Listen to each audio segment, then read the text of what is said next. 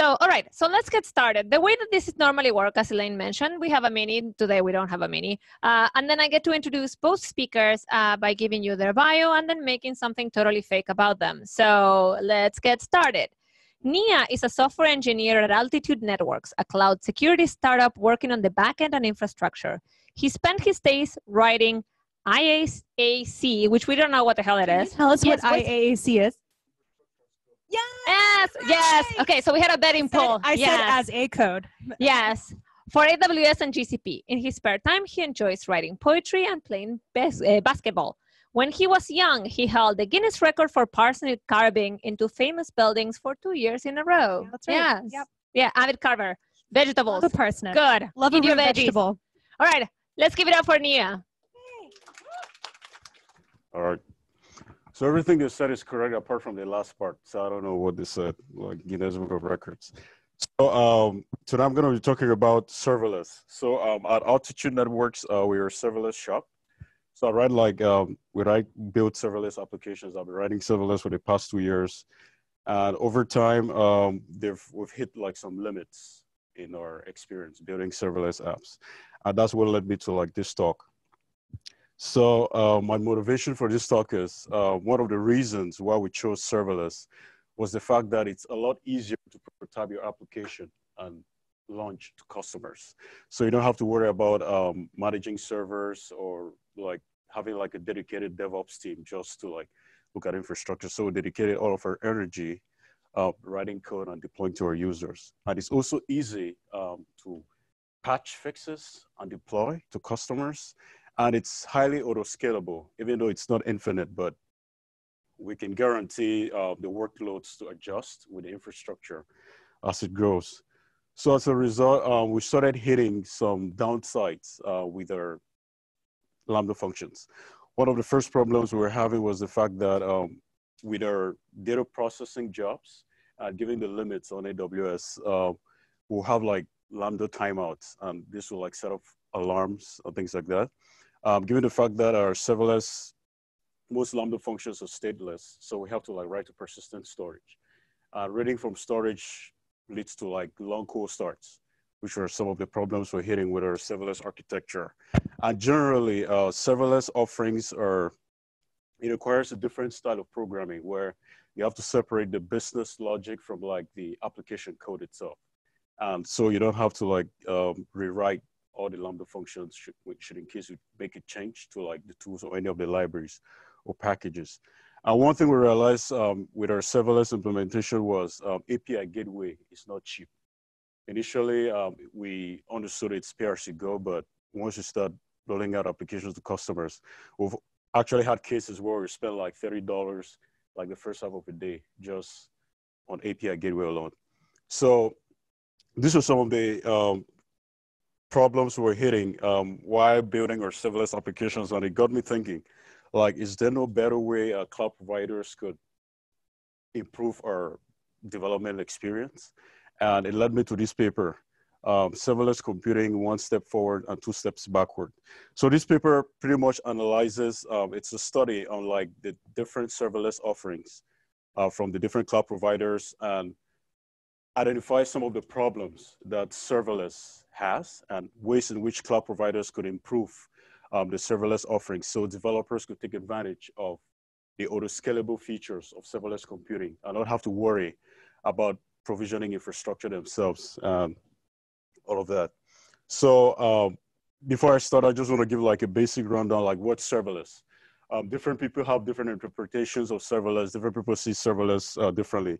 But one definition I like was from Simon Wardley.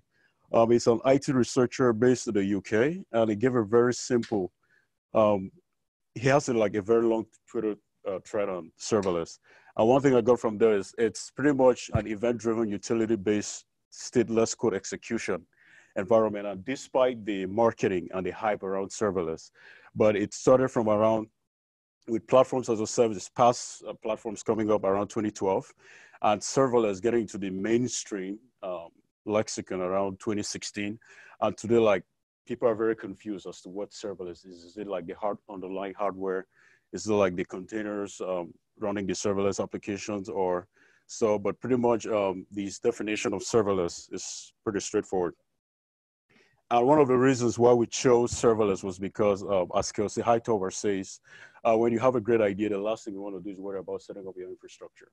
And that's one of the main reasons why we see a lot of people move towards serverless architectures today. And in this paper, one of the first things they identified was the current trends in distributed computing. And one thing they identified is serverless platforms enable autoscaling, and that sometimes clashes with the trends in modern day computing. For example, modern day computing has a lot of it's highly digital, data-centric, and it's distributed. There's a lot of open source software involved in modern day computing, and a lot of people are starting to take advantage of like custom hardware for like people running like deep learning algorithms or machine learning training. You want to have like some control over the underlying hardware to get your jobs easier to deal with. And this was some of the basic limitations they've identified with current serverless offerings. So in practice, these new computing platforms that are being developed have fostered a lot of innovation in programming language environments. And there's been no new programming languages developed for building applications on the cloud. The closest I can think of is maybe Go, but we'll see where it gets. So, and cloud today pretty much is used by a lot of companies generally for outsourcing and for outsourcing of their standard enterprise applications.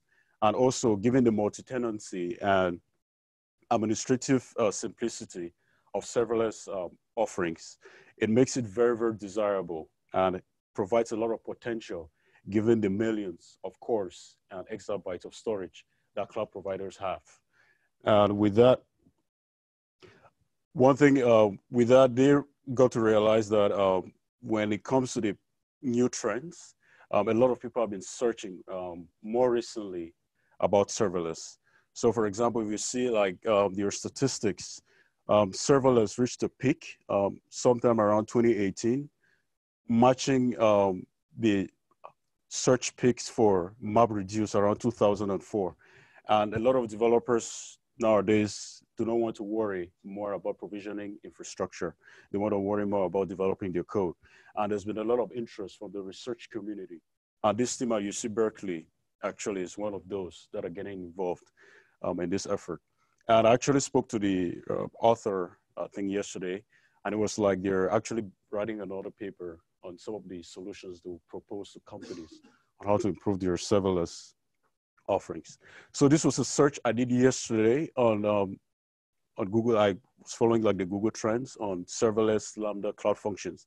And you would see there's a very high increase in searches, Google searches for Lambda. So this shows the potential serverless and Lambda in general has to provide in the future. So when we think of serverless, one of the first things we think of is fast. It's the core of serverless offerings coming from cloud providers. Generally, AWS was the first to roll out Lambda, and Google Cloud has Google Cloud Functions and Microsoft Azure Functions, even though they may differ in implementation, but the spirit is generally the same. And the whole idea behind fast platforms is from the traditional textbook definition, where you have a function that takes input, processes the input, and returns an output. So that's the general idea behind serverless.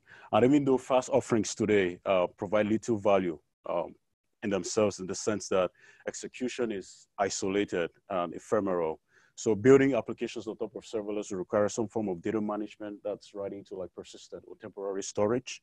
And also they have mechanisms. These platforms have mechanisms where you could trigger and scale your functions accordingly. But generally most serverless cloud providers have like a standard library, which consists of a group of services which you would use to build and deploy your serverless applications. So for example, we have like the runtimes. So I just did a search yesterday and I was looking at the AWS runtimes. You can see they have, I think way more, like Python 3.7, and you can also configure your custom runtime. I've not tested it myself. And I looked at Google Cloud and they provide a limited number of runtimes compared to like AWS. So this was just like an example of the different offerings serverless, and different cloud providers have for serverless. And generally, with serverless, most real-life applications would involve interacting with different services, like writing to persistent storage. In the case of AWS, you have like S3. You also have like SQS queues for triggering events or SNS topics. And in some cases, you may do like large-scale data streaming with services like Kinesis. So serverless, according to these researchers, has made a lot of forward strides and backward strides. In what sense? So fast offerings generally are not as elastic in the sense that you still need humans to write scripts, to go in and allocate some of the resources, but it's also autoscaling in the sense that everything is directed by the workloads that the serverless platforms are ingesting. So like if there's a lot of traffic, the infrastructure will scale accordingly, and when traffic dies down, infrastructure scales down accordingly. And also most serverless offerings ignore efficient data processing. And I will talk about this more in the future. And currently, they identified that most fast offerings stymie development in distributed systems. So what are some of the use cases today where you have like serverless applications? So one of the first basic cases is embarrassingly parallel functions. So these are independent tasks. Let's say, for example, an application like, let's say Facebook, you have users that upload the photos and you want to like compress these photos on like an S3 bucket. This is like an independent task that you could listen to these events. And it's a very simple application. It doesn't have to interact with anything else. It could work independently. And you have like orchestration functions. One of the use cases for this is like large scale data analytics, where you have a group of functions analyzing like very large groups, large sets of data. The most common use case for serverless is function composition. It's hard to have a serverless application which is just one Lambda function running on itself. You'll have to interact with different services, right, to like DynamoDB or an RDS cluster, or send a message to an SQS queue. And this is pretty much event-driven, and it's the most common use case for serverless applications. So why do they say serverless is less? One of the first things is the limited lifetimes. We have like 15 minutes timeout for Lambda functions. So if you have to crunch like some machine learning models, which would take like an hour, serverless might not be the best, or you have to like batch these processes together, which is some of the things we do at our company. Also, you have like IO bottlenecks. Let's say you have an RDS instance in a VPC. Before the Lambda functions communicates, it needs some sort of an ENI, and all of that takes time and adds latency to your application in general. Another case is communicating through slow storage. So since Lambda functions generally are stateless, you have to write or read from some sort of persistent storage. And that goes a long way in reducing the value we derive from our serverless applications. So, and another thing is today with increasing interest in fields like machine learning, deep learning, a lot of developers want like more control on the underlying infrastructure, which serverless applications don't provide in any way. So there's no mechanism where you could have access to the specialized hardware on the serverless. Everything is pretty much generic. So these are some of the problems they've identified with our serverless platforms today. So I want to go more in depth with some of the limitations with the current serverless offerings. So the first thing is fast is a data shipping architecture. So what do they mean by this? A lot of functions run on underlying virtual machines provisioned by the cloud provider. And with that, these functions are short-lived. They are non-addressable, so there's not a lot you can do around these functions. And also, the internal state caching is limited. Since you're stateless, you have to find a way to store your data or to read your data. So this is one of the main problems they found. Also, non-addressable means generally you cannot directly talk to a Lambda function from like an outside service. So the only way you could talk to like a Lambda function is either using a service provided by the cloud provider like SQS or using triggers, but you cannot directly address a running Lambda function in infrastructure. So current cloud providers don't have a way to do that. So in the sense of fast timing, styming distributed computing, functions today need to communicate in one way or another, and that requires communicating via slow persistent storage. And current distributed system protocols depend highly on fine-grained communication, leadership election, membership, data consistency, and transaction commits. So this, together with their serverless platforms, doesn't give us the full potential we can derive from it. Also, one thing they identified is the fact in settings like big data settings, the lack of custom GPU specifications limits the potential of our serverless applications. And also, it stymies a lot of open source software deployment. A lot of open source software was developed, in a pre-serverless era. And today, to deploy a lot of this software at scale, you need someone, a human operator, to deploy and manage a lot of this software. So this is something the cloud providers will need to think about to improve this in the future.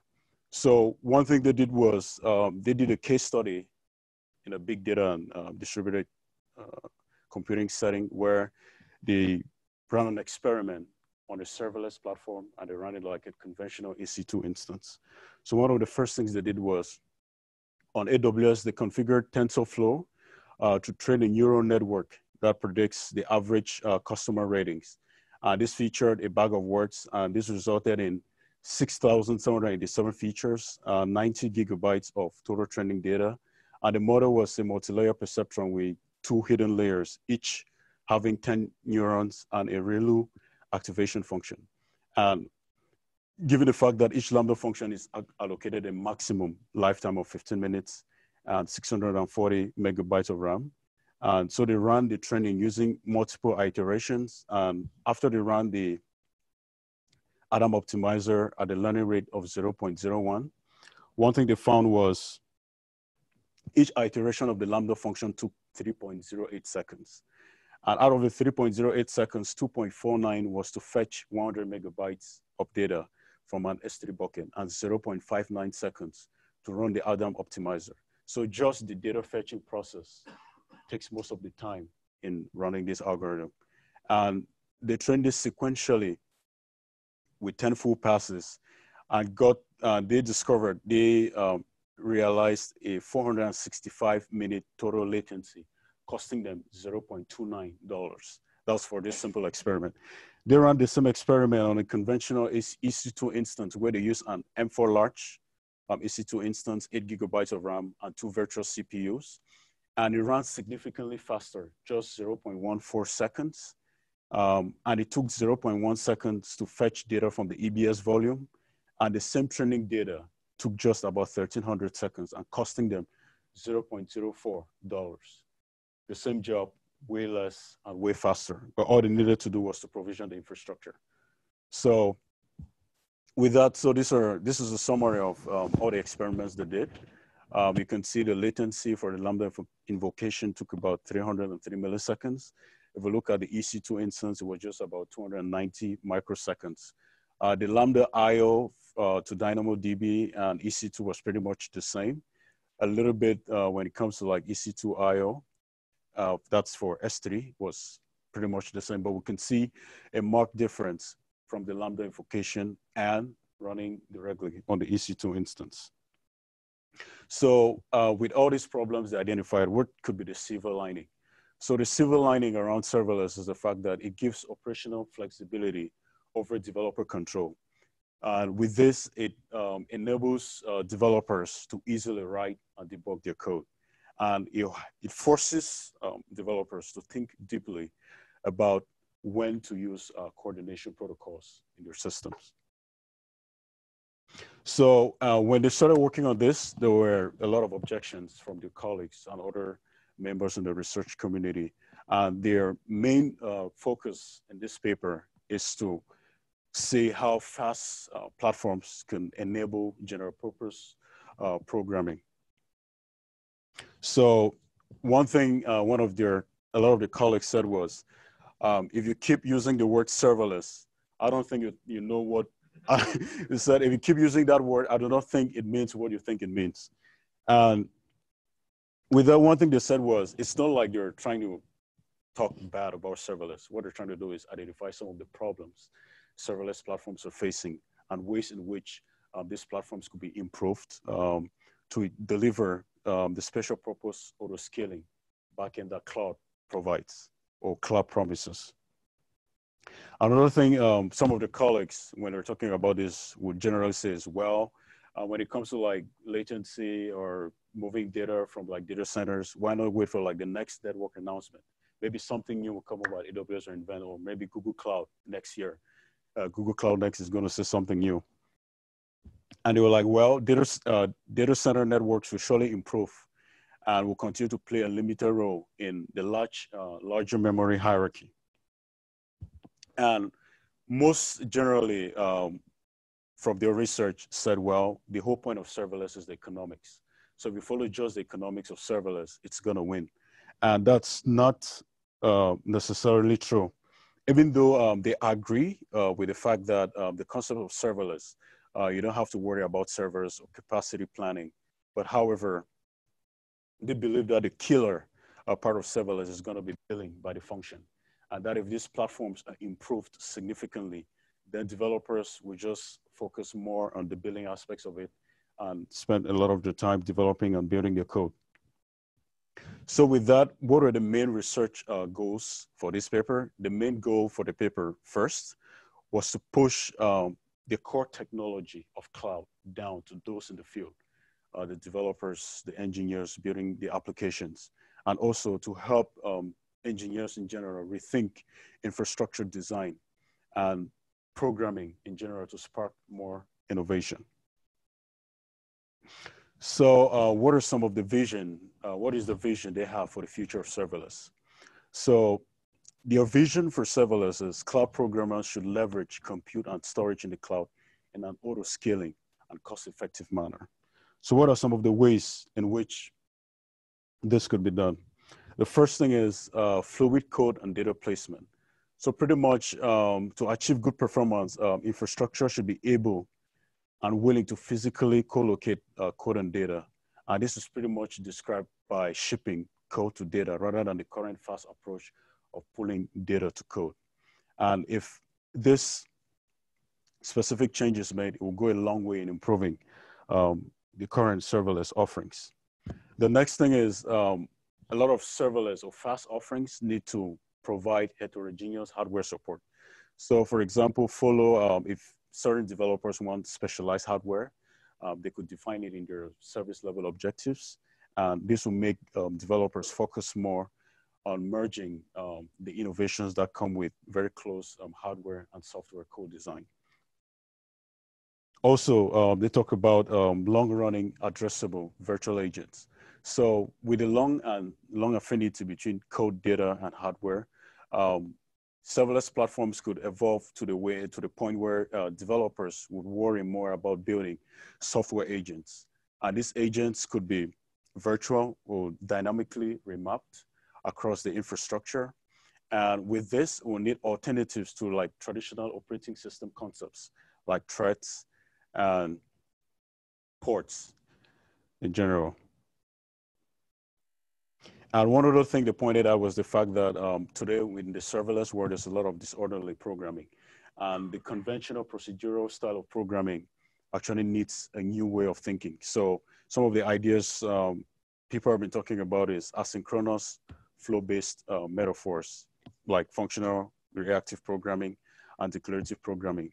And that this new paradigms, if brought into like the cloud computing environment, will go a long way in pushing serverless platforms. And another thing they talked about was flexible programming. So in this case, common intermediate representations. So ways in which cloud providers could implement relevant optimizations, such as fluid code, data, disorderly constructs, and supporting pluggable code coming from a variety of programming languages, such as UDFs in declarative languages or functions in current fast offerings. And also we need service SLO guarantees, pretty much. We current fast platforms have no available APIs for service level objectives. The current pricing model is pretty much based on the RAM and how much time your Lambda function runs. But if they could develop upfront SLO pricing methods, and where you could be penalized for misestimation, and this will require a lot of smooth cost surface in optimization. So, and last but not least, they focus a lot on security. With companies moving their data to the cloud and a lot of applications running on the cloud, a lot of companies have to think long and hard about the security of their data. And currently, most security is handled by the engineers working at the cloud companies, the cloud providers. And also, we can have common cases of misconfigurations coming from the developer side. For example, recently we know of the Equifax breach, the Capital One breach, just coming from like a misconfigured S3 bucket. So these are some of the problems we need to think a lot about when moving to like serverless platform and cloud infrastructure in general. And one thing is, since with the current serverless platforms, we think about moving code and data. We have to think about the security around this, where code interacts with a lot of data storage. So how do we guarantee or ensure that the data is secure? And also security management related to multi-tenancy and let's say raw code in our systems. These are new problems we're going to start thinking about as serverless platforms go more and more endemic. So, and with this, the researchers believe that it provides new research opportunities in the cloud, and also with the current fast offerings. It will bring a lot of researchers in industry and researchers in academia to think long and hard about ways in which we can improve our current fast or serverless platforms. So some of the parting remarks they gave in the paper were serverless platforms pose an interesting and surmountable challenge, which if tackled will go a long way in improving the platforms. Also, they talked about the fact that serverless platforms are not readily, they're not very open source. So there's not a lot of open source code and infrastructure out there where we could learn more about this current cloud offerings. And today, a lot of companies improve on their serverless infrastructure by using like containerized environments. So for example, at our company, for our long-running jobs, we just decided to set up Docker containers and run them in ECS ourselves, rather than having to worry about the Lambda functions timing out. And also, we have to worry about program analysis and scheduling, which will open up new formal research avenues in the cloud. So conclusively, serverless and fast offerings will create new language design issues, which will be a fascinating challenge both for industry and academia. And they are also highly optimistic about the future of serverless and its potential on improving the cloud.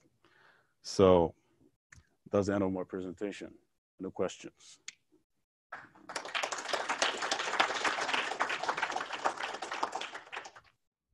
Hello, great talk, thanks. Yep.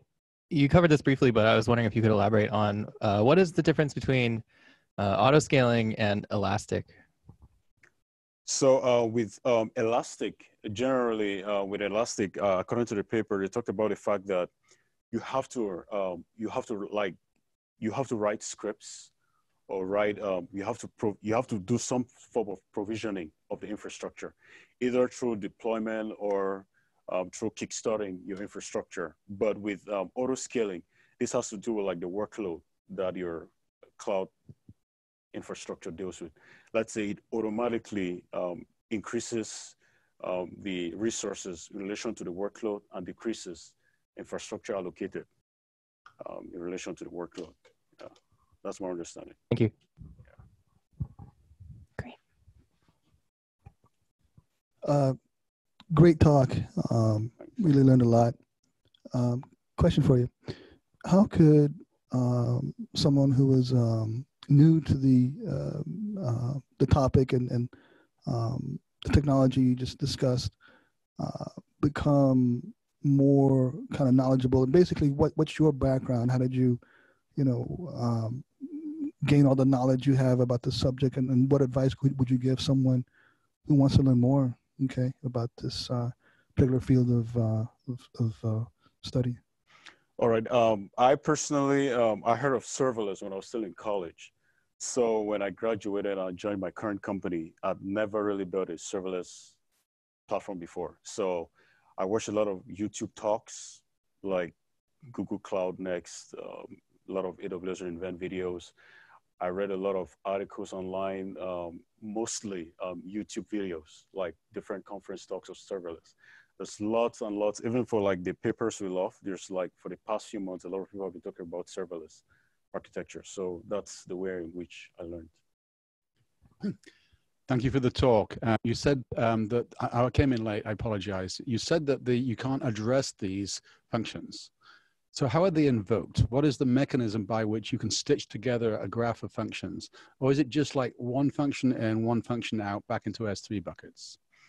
So the thing is, with serverless functions, they're pretty much event-driven. So cloud providers have services through which you can listen to this event. So for example, Lambda functions could be triggered from like an SQS message. SQS is a message queuing service provided by AWS, which you can use to trigger a Lambda function. Another way you could trigger a Lambda function is through like an API gateway endpoint. Let's say an Alexa skill. Someone like say, hey, Alexa, what's the weather? So that message triggers an API endpoint, which a Lambda function might be listening to. So these are some of the ways in which you can trigger a Lambda function.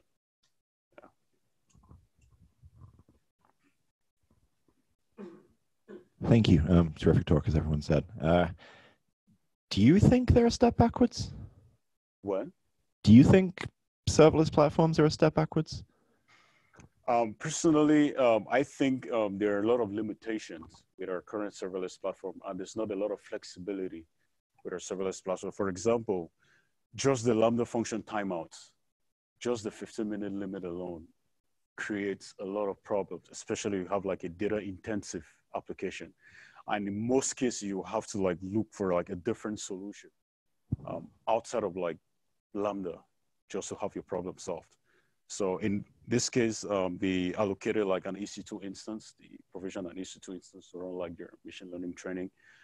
At my company, what we did was, given the fact that we're getting a lot of timeouts with our data processing, we provision our own Docker containers and run them ourselves, which if the serverless platforms give us some of this flexibility, there'll be no need for us to like provision our own Docker container. So yeah, in that sense, it's a little backward.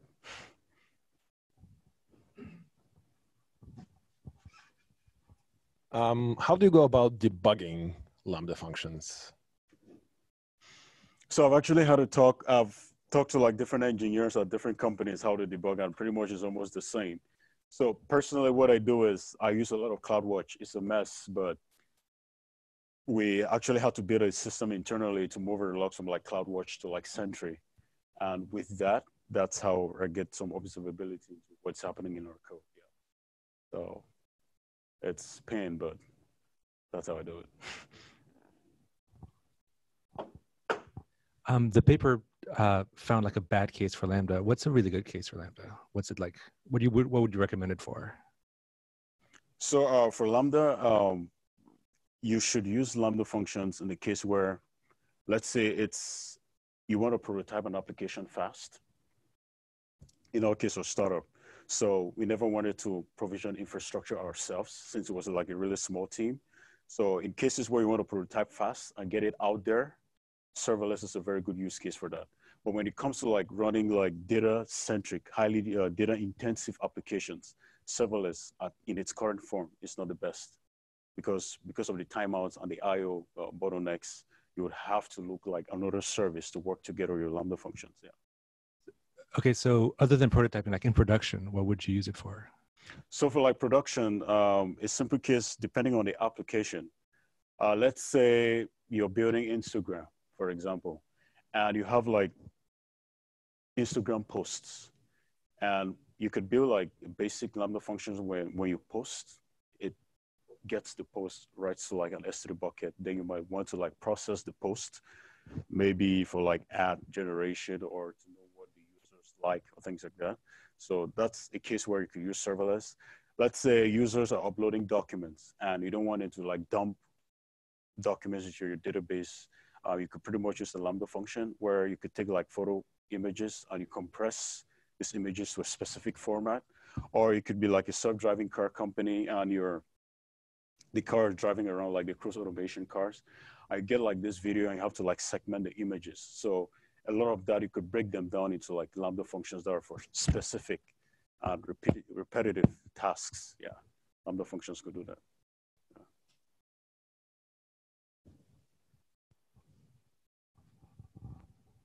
Are there any gotchas around security compliance like HIPAA or SOC 2 or anything like that? About what? About security compliance. Like your data needs to be secured through some organization, right? And are Lambda functions at a point where you can use them with SOC 2 compliance or HIPAA or anything like that? So with that, our use case was a lot of our customers had like very, very specific, especially with the GDPR and the California, I think, Consumers Protection Act, which we're going in enforcement next year. So some of these requirements or data, some of our customers are like very, very specific requirements as to how and where we store their data. And with that, what we use are, in our case, was like VPCs. We put our databases or sort of like separate VPCs in specific regions. And to fetch this data from these VPCs takes a while. And that's where we had like the code starts. So around that, that was like the best way in which we could be compliant with some of the things our customers wanted and try to deliver the best experience possible. So it's a really hard balance there. Yeah. Thank you.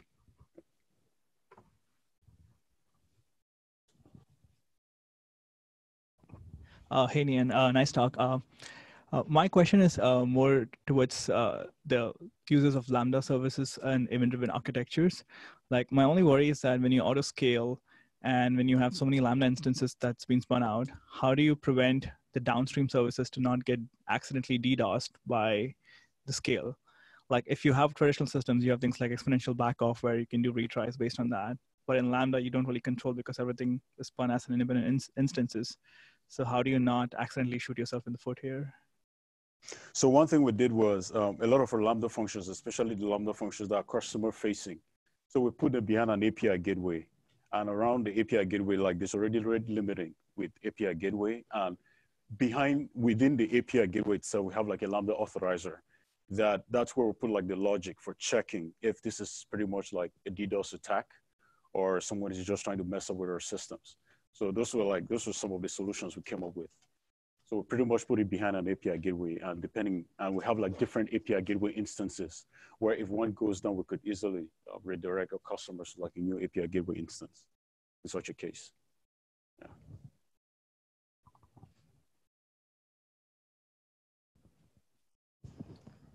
So I forget where exactly this came up, but there was sort of some implicit analogizing between like serverless functions and for some use case, like serverless functions together as kind of as if they were like comparing that to the kernel operations of a single computer, like as if each function was a thread or something, and then you have these common resources that the thread wants to access.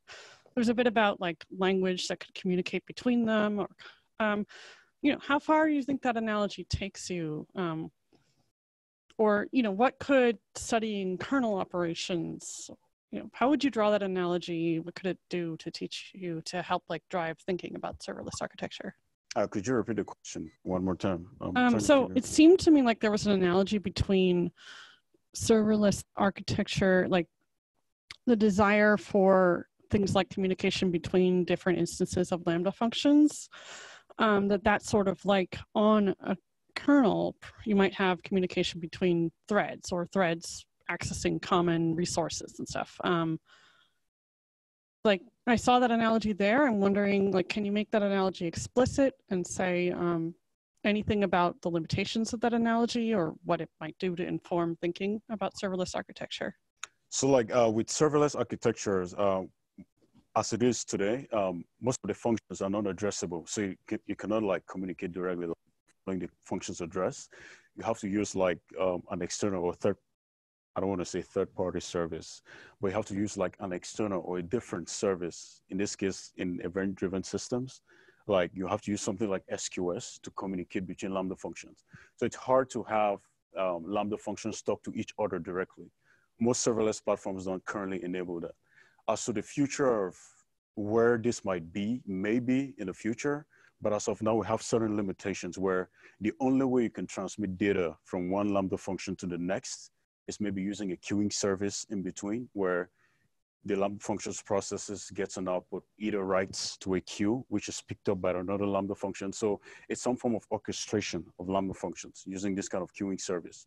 For like the operating system analogy of like threads talking to each other, I don't know how that might look like in the future.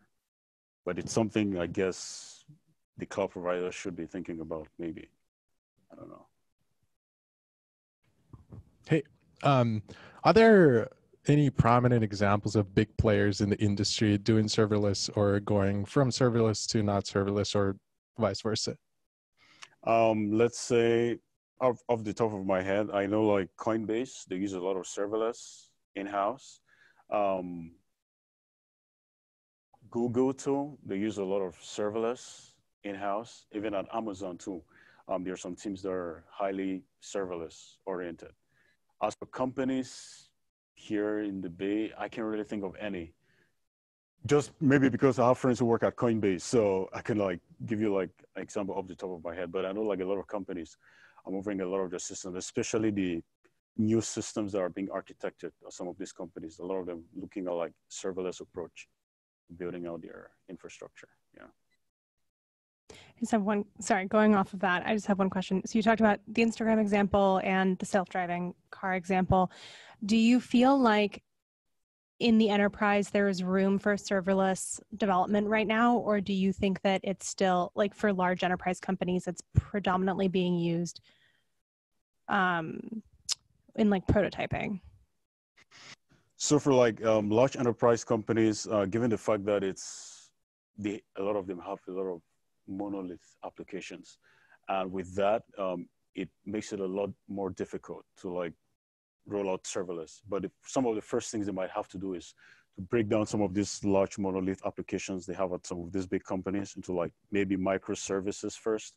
Then out of that, they could think of fine-grained ways to break it down maybe into serverless functions that could do like specific tasks.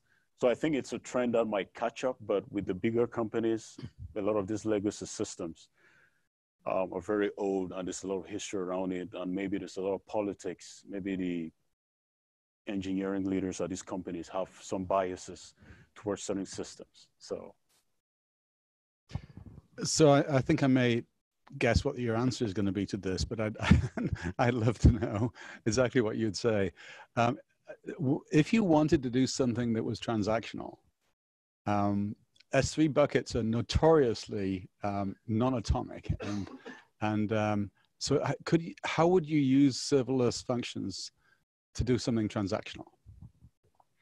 So one way I could think about it is it's not gonna be fast as expected.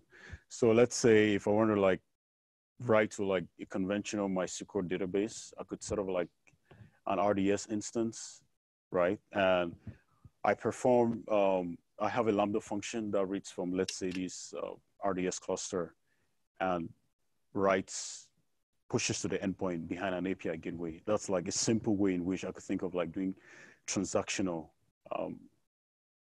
database applications in a serverless way. Yeah. So I work in a fairly large enterprise company, and what I've seen in other similar places is it's a lot of stuff around the edges. I don't think like the core business process isn't going to go serverless anytime soon, if ever. But a lot of sort of small stuff around the edges. And in particular, things that don't run that often. Like I'm running a report once a month for some executive. Like that's great. I don't want to run a system that does that 24/7 so I can run once a month. I just want once a month, this thing runs, it generates the report. I'm done. Anyone else? Great. Thank you so much. All right. Thank you.